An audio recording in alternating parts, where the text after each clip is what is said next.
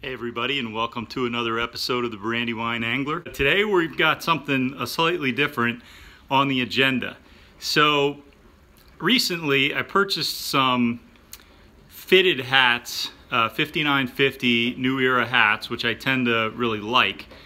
And I am 7 3/8 mostly. Recently I've gotten a couple of hats that ran big and they don't really fit all that well, and so I wanted to see if anything can be done to shrink them so they'll fit.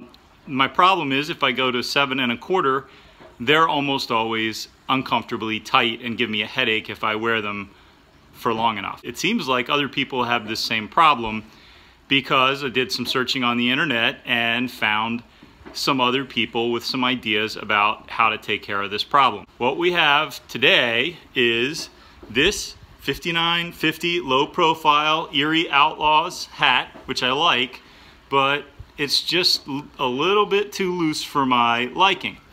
And so what I'm gonna do is try this method, which seems a little crazy, but it's a method that a couple of people have suggested works.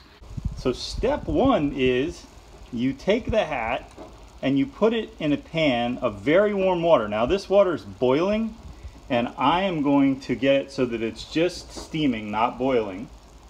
And then you sit the hat in the water, just enough water where it covers the hat band. I think I've got enough water in there for that. And you let it sit there in the very, very warm water for 10 minutes.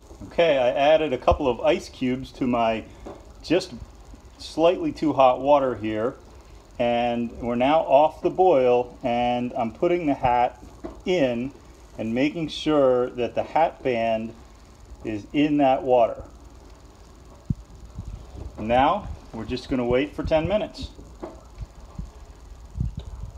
Okay, halfway in, I added enough water to bring the water right up to the edge of the pan to make sure that all of the hat band is under the water, and still kind of steaming a little bit but not boiling. And other than the fact that the Erie Outlaw baseball guy looks angry about his circumstances, everything looks okay so far. Incidentally, I have my burner set just above the low setting.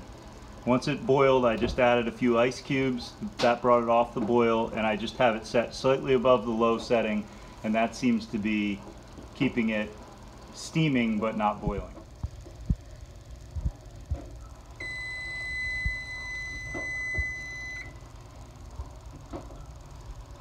Okay, that's our 10 minutes. I'm going to lift the hat out. Allow some of the water to drip off and put it over here. I've got a cookie sheet that's covered with some extra like hand towels to help absorb some of the water that's going to drip off, and I'm just going to let it sit there and let some of the water drain out of the hat before we go to stage 2. Okay, the hat's pretty well drained off after 30 seconds or so, and now you'll see we're here at the dryer. We've got the dryer set on 60 minutes, the most it can do, high heat, the hottest it can go, and we're going to run it in the dryer for 60 minutes.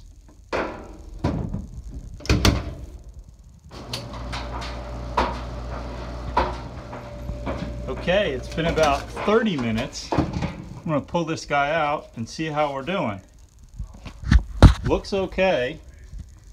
Well, as you can see, snugged up just the right amount, fitted just perfectly. Still a little damp, but I'm gonna let it dry naturally from here on out so it doesn't shrink any further. And boy, that was a huge success. Shout out to YouTuber ROCI, there's a space in between those, they're all caps, who, as far as I know, did the first video on this method. He has a step where you put the hat in the oven at 300 degrees. I couldn't bring myself to do that, but shout out to him anyway for the boiled water high heat dryer suggestion, because it definitely works. One final, well, a couple final notes. This, as you can see here, is the 100% polyester version of the 59Fifty. And I understand that this actually also does work with the on-field versions that are wool, and then there's some blended versions out there. Apparently works with all of them, but I can definitely attest that it works with the 100% polyester version. Well, as always, I'm the Brandywine Angler, sometimes not angling. I hope you enjoyed it. We'll catch you next time.